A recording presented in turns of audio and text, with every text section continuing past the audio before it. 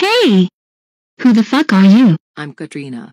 It looks like you are sitting in my spot of the couch and I'm gonna have to ask you to move. I don't allow strangers, or even rude people at my house. Get out! Don't you fucking tell me to get out. I will stay here and I can rude to you because it's my life.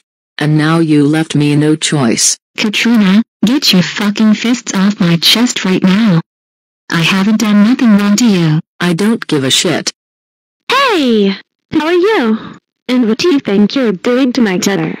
None of your concern. I'm here to hurt this bitch. If you don't get your ass off my daughter and out of my house, I will call the fucking cops. Do you hear me? Rebecca, sweetie, are you okay? I'm fine. That girl is such a bully. Thank you so much for getting her out of the house. You're welcome, Rebecca. I hope she will be locked up behind bars for trying to hurt you. Just know that I'm always here to protect you. I love you. I love you too, Mom. Katrina, I am so angry with you right now.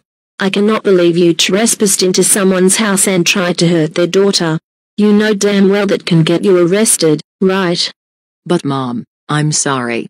I wanted to do it for fun. Oh, you think hurting innocent people is fun? How well, good luck not getting caught by the police, because you're gonna end up in jail if you don't quit with the bullying.